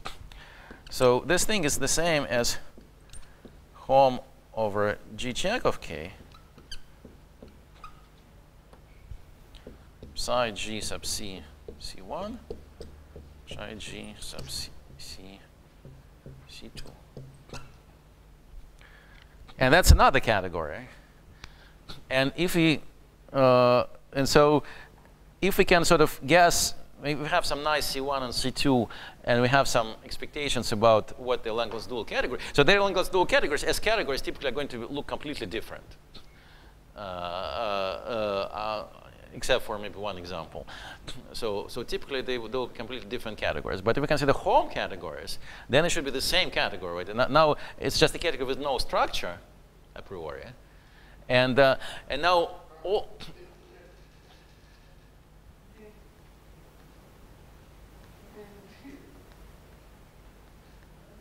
no, everything. Of course, everything is DG. No, but I mean, word category. If you do things carefully, the word category always means the G category. But I said that I'm going to completely hide this under the rug. But it's just a category, and what you have here, what you get is an equivalence of categories, and the slogan is that all equivalences of categories that I mentioned, that Roma mentioned, at least with characteristic zero coefficients, and he's going to mention, they all parts, especially those which are formulated in derived level, which are equivalents of derived categories, they all arise in this way. That somehow the categories that you study, they arise as home categories between some categories with this structure, and then we sort of know what happens when we apply Langlands, and then, and this is kind of the thing that I wanted to get to, at least in some examples. So when you have this type of equivalence, which we call in our book Morita equivalence of monoidal categories, usually what you need for this is to construct a bimodal case. One of the Sure. Absolutely. Is there a guess of what that might be? Well, I mean, it's definitely an equivalent question. And, well, yes and, well, sometimes, well, yes, but I won't talk about it. I mean, no, I mean, there's no explicit guess. There's some kind of, there are some conjectural constructions in terms of vertex algebras. In terms of this double algebra equivalence? No. Double algebra duality is something that sort of maybe follows from this. But, I mean, it's kind of compatible with it. But well, I can tell you afterwards. So somehow, so you can construct it out of. So basically, you want to construct a vertex algebra which contains Kac-Moody algebra for G of level C and Kac-Moody algebra for G dual of level -1/C. And if you have such a vertex algebra, then you can construct a module category as you want. And well, Maybe at the level of monodromy, it will match up with whole bunch of. well, I don't know what. Well, okay, let's not discuss it right. Let's not discuss anything which is not written on the board. And since I'm erasing right now. Okay. I can erase them pretty quickly. Okay. So now we're finally ready to try to discuss examples. And the examples I want to discuss, they will be, so maybe some of the most interesting cases are really, at least some of the ones which are kind of related to some other stuff, have to do with the cases when C is equal to 0 and -1/C is equal to infinity. But it will be kind of more instructive to first formulate these examples for a kind of finite C and 1/C, and then consider the limit. So basically, I want to look at two examples. So example 1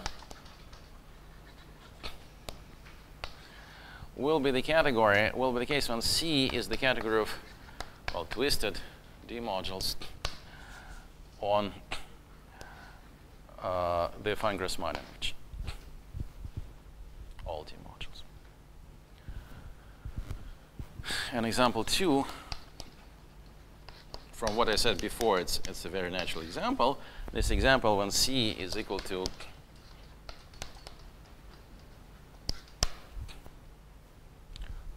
hat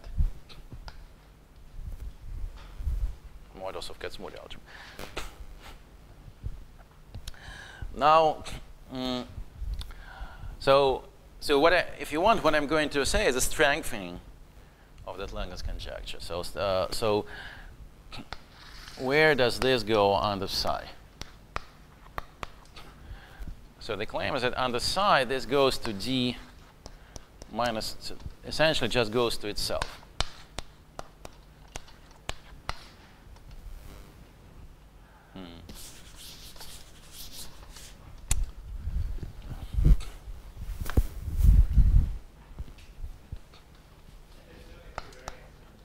There's no equivariance. Because I can't put any equivariance because if I put equivariance, I lose the structure, I lose the G of K action.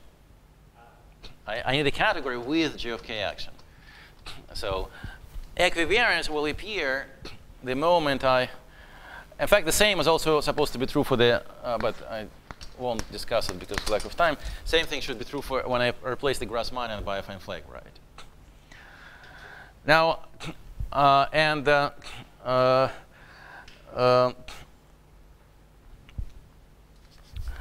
if I do this,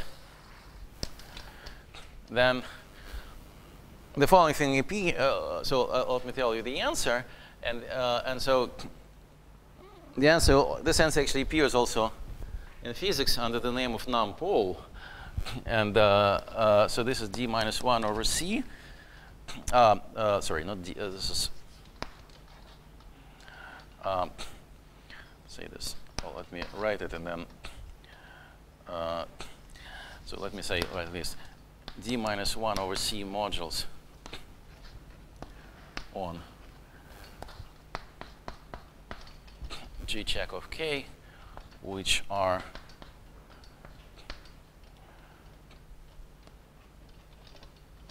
Whittaker. Well, I'll spend some time discussing this example. So if you're not comfortable with Whittaker right now, you can actually ignore it for now. Whittaker on the right.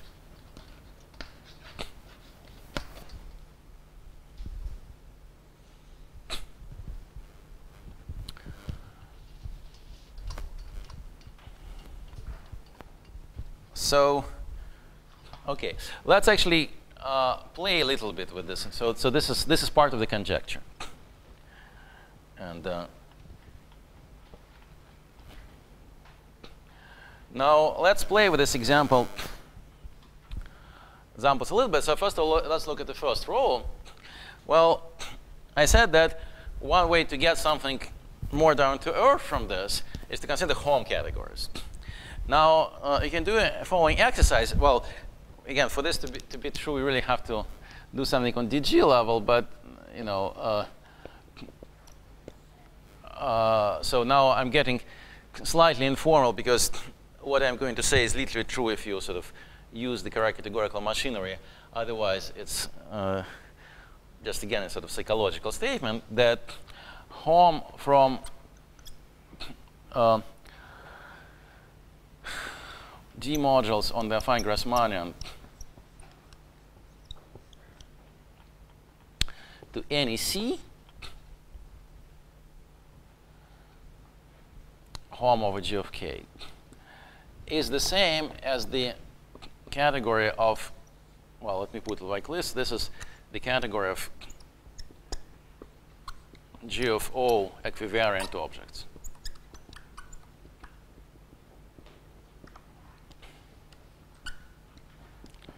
So first of all, the claim is that there is such a notion. What is C? C is anything. Well, I mean, the way, from what's written, any category endowed with a G of K action of level C. So, You mean strongly? strongly. Well, yes. So for a strong action, there is a notion of strongly equivariant objects, and this is. Now, let me just note that in order to make sense of this, I'm also using the fact that I mentioned before that the central extension splits over G of O. Otherwise, it doesn't. Because I have to say that over G of O, the action of level C when restricted to G of O, it's an actual action of just G of O level 0. So, in particular, we get the following kind of conjecture, which is actually a theorem which follows from the work of Finkelberg and Lysenko. Theorem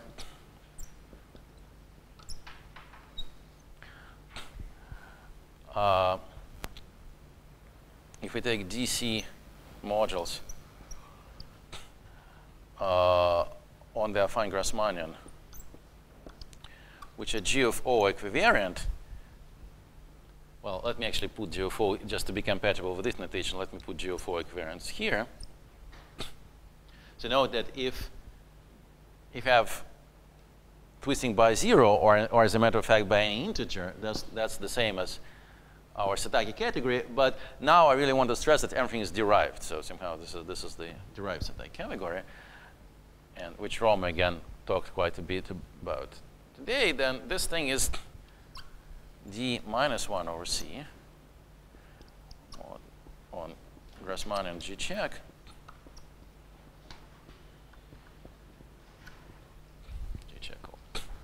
This is kind of funny because I mean, so that this is interesting. If C is a rational number, actually. So so if C is a rational number, then this category is actually equivalent to, well, because when you have abelian categories, the category. I mean, in that case, it actually holds on the level of abelian categories as well. And that thing is the corresponding abelian category is the category of representation of some algebraic group. And that will also be a category of representation of some algebraic group. And the claim is that that's actually the same algebraic group. So Didn't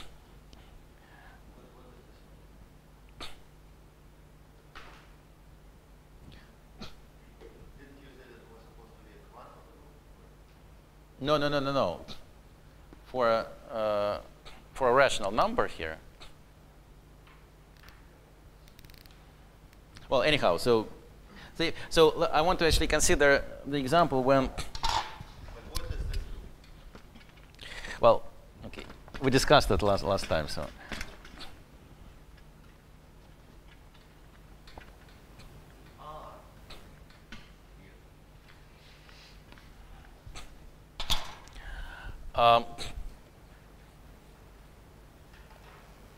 Right. So what I want to say is that if C becomes 0 and C goes to and C 1 over C is equal to infinity, then actually, well, I don't have really time, so I want to put. Then I want to just say that psi G0 of this just D modus on the affine Grassmannian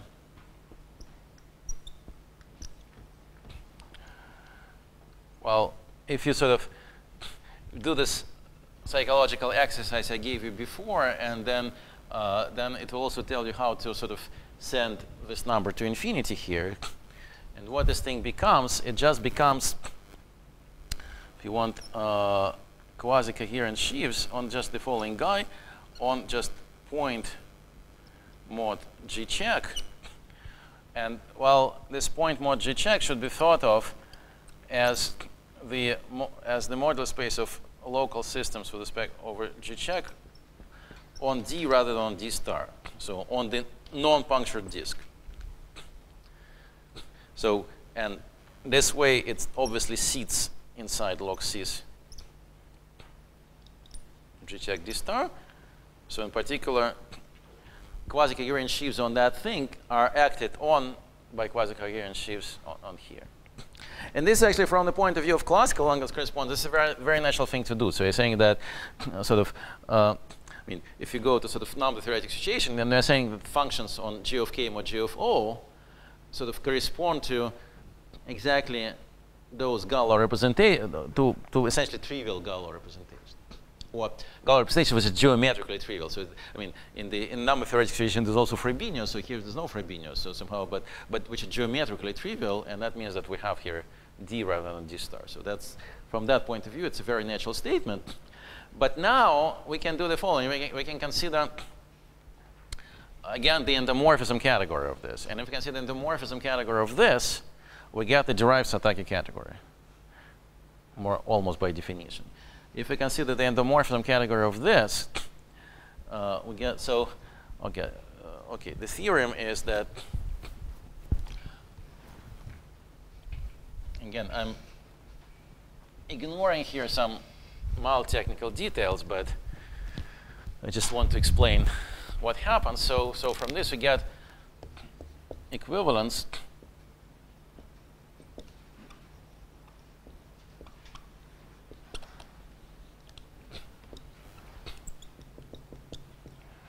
between, well, okay, let me write a statement which is correct, and then, between And for this, I really have to sort of look.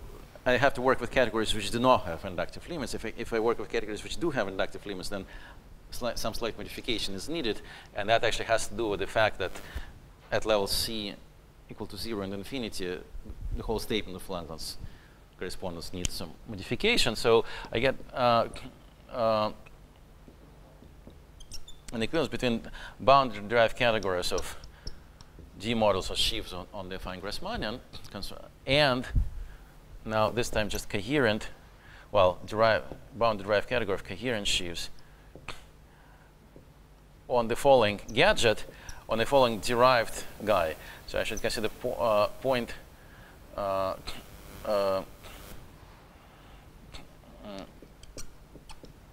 times point over G check quotient by G check. Now, what? Let me sort of decipher this a little bit. So first of all, what does it actually mean? It means that I consider in the same, so here I can put group or Lie algebra, it doesn't matter. So here I should consider, this is the, what is the algebra of functions? This and this. Algebra of functions is going to be some, well, let's figure out this first of all. What is this derived scheme? Derived scheme, it's an affine derived scheme, so it corresponds to just some differential graded algebra. And this differential graded algebra is just, well, C times C over functions on G check. And that thing is nothing else but just exterior algebra. So this thing is exterior algebra of G check, dual space to G check, well, which is put in homological degree -1.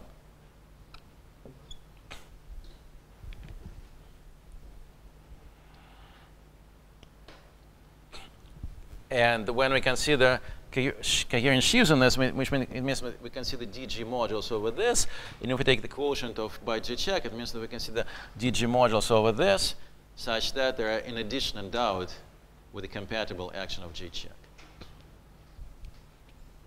And so Roma mentioned Kazul duality today, which he's going to talk about next time. And if you know enough about Kazul duality, then you can show that modules over this, well, let me write semi-direct product with G check, meaning derived category of DG modules over this, which are endowed with a compatible action of G check. That's the same, well, with some finitely generatedness assumptions. This is the same as modules over seam G check shifted to the right by 2. Again, semi-direct product. Here's G check. So this thing is Kazul duality. Sorry, it's not. Right, so I have to write mod here.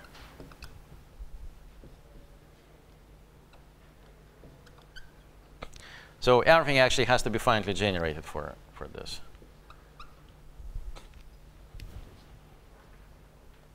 And if you drop the condition for finitely, it's actually interesting what happens if you drop the condition for finitely generatedness, but I will not talk about this. So what I want to say is that, and so this is the statement of derived Sadaki the way I formulated it and the way Roma formulated this today. And it kind of, it should be thought of as a special case of this kind of Langlands story of this. Well, it follows from this expectation when C is 0 minus 1 over C is infinity. And when I consider sort of endomorphism category on the left and on the right, then you get this equivalence. Well, like I said, so in principle, you should work with co-complete categories, with categories which have all possible inductive limits, and then actually get some slight modification of this. But let me not go into this. So maybe, so I have to stop. So let me say just one more thing. Then I don't know, is Roma here or not? He's not here. Okay. Are you going to talk about your main equivalence? I'm sorry? So, so Roma's main equivalence is about series of main equivalences, let me say like this. This is about various categories of sheaves or derived categories of sheaves on the affine flag variety rather than on the affine Grassmannian, and which are equivariant either with respect to G of O or with respect to Wahori, or maybe with respect to an important radical of Wahori. And that thing you can actually, well, at least when it's G of O or Wahori, you can also get from here, because there's one more O here, which I didn't have time to write, is namely that exactly the same thing should hold when instead of the affine Grassmannian, I put here the affine flag variety. And that means that, so actually here, let me say it, maybe that will be the last thing I'm going to say, that so what follows from what's written here is that if I have some C, which is a category with G, of K action of level C, and C can be 0 now, and C check is psi G C of C. This is the Langlands transform. Then from what we said, that is that C of G of O, this category of strongly equivariant objects, should be the same as C check G check of O. Well, okay, so this is literally the case when C is not 0. When C is 0, there's an appropriate modification here, which I basically mentioned how to guess what it is. And well, I can maybe later, next time I can describe it in more detail. And the idea is that same thing is true for Wahori. So if we take the Wahori group for G, then these things are also should be equivalent. But if you go to some smaller groups than the Wahori, then somehow then it completely breaks down. And so if you understand what the statement means when the levels are equal to 0 and infinity, and then you can actually get this equivalences that of Bezrukavnikov. You can explain why these equivalences become part of this general Langlands story, and there you get actually kind of pretty funny statement. Statement is that certain derived category of constructible sheaves is equal to a certain derived category of coherent sheaves on some variety, on some stack, and you can actually guess what kind of stack it is by these considerations. Okay, so next time maybe I'll say a few words about this, but then the main thing I want to do next time is I want to kind of completely switch gears. So I will give an introduction into the subject of extended topological quantum field theories. I'm going to sort of declare that Kapustin and Witten essentially constructed, well, at least partly constructed, a family of such extended topological quantum field theories parameterized by P1, and note that here now everything, if we include C equal to infinity, then we get some kind of story here parameterized by points of P1. And then I'm going to explain, so here we're talking about some kind of equivalence of two categories, so I'm going to explain what is the meaning of these two categories from the point of view of Kapustin and Witten extended topological field theories, and what is the meaning of the equivalence of two categories, again, from the point of view of S-duality between gauge theories. Okay, thank you.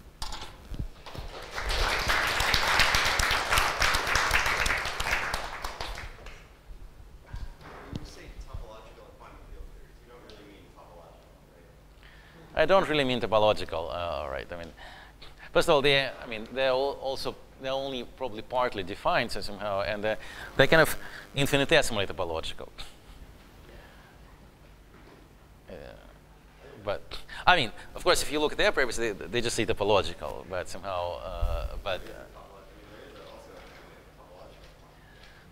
well, I don't really believe that there is a well-defined family. I mean, I don't believe that there's a family of theories which assigns a number to a four manifold. I mean, strongly doubt that. So I mean, you know, it's extremely hard to believe, and I think nobody believes in that actually.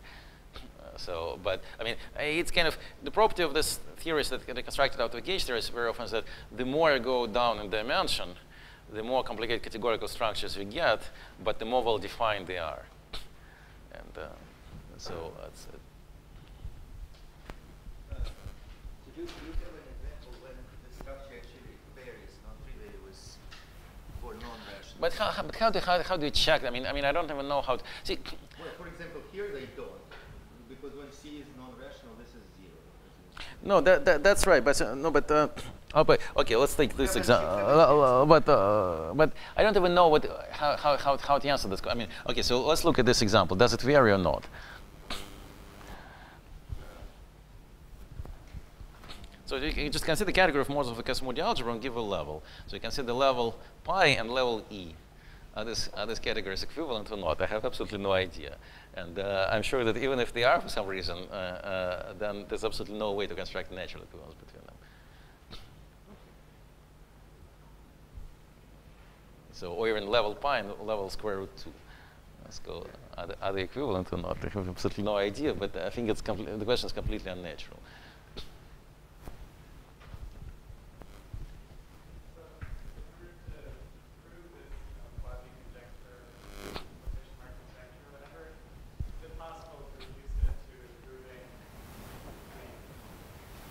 You mean proving what? Proving this Langlands? Well, it's not. Well, you have to construct it first of all. I mean, before you prove something, I mean, it's a statement that there's the existing congruence of two categories. You have to somehow. So as Pavel said, that, I mean, the way it should be constructed is by means of some kernel, and the kernel should be a category which has both structures. So it's kind of.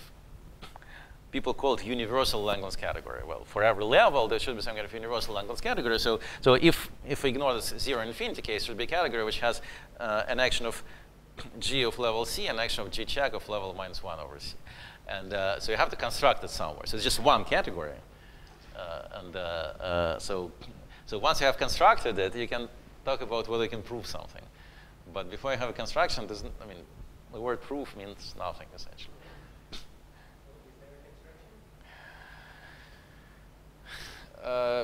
It's a good question. I mean, there is sort of, I would say there's a construction module. I mean, there is enough of construction so that they can really, so it really becomes a question of proving something rather than the way of constructing something. So there's a kind of conjectural construction. So the construction works if certain things are true. But somehow, so in other words, you can construct a category which has some slightly more general structures, which contain these structures as a kind of as a special case, which such that it becomes the property that it has these structures and not an additional structure. So, but well, I mean, frankly, I'm not sure I'm completely up to date on this, because somehow the situation sort of in the last, I would say, 5 years, the situation more or less changes every day. So, so.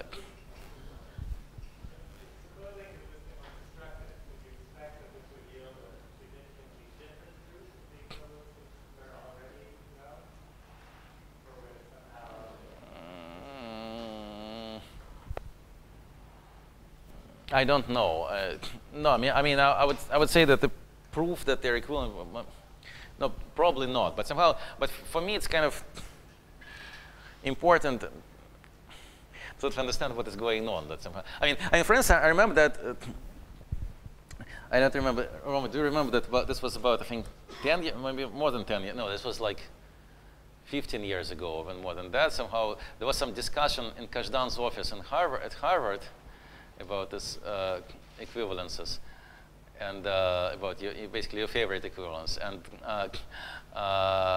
Dennis was asking you what is the Langlands meaning of Steinberg, and so it kind of, you can kind of, I mean, I didn't have time to explain it properly, but you can actually recover it using this formula. So somehow we can actually formulate some statements which are very natural from Langlands' point of view, and then we can actually, but the statement will not be that one category is equivalent to another, but the statement will be that one category is Langlands dual to the other. And then you look at this endomorphism categories, and then you just see what you get and get some statement which kind of looks actually much less natural from a certain point of view, but somehow, but it kind of fools. So, but I'm not sure that, no, I would doubt that you get some kind of considerably different proof. I don't know.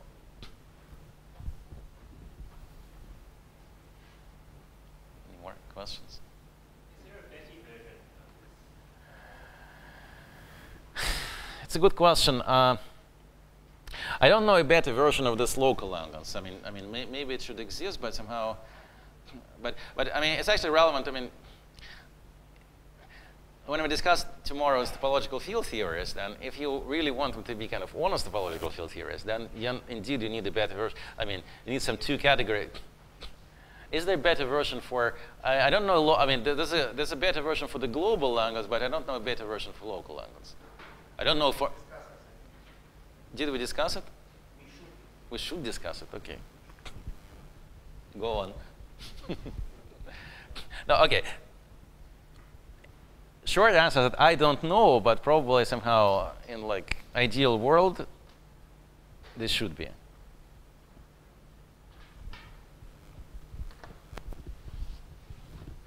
Okay. More questions?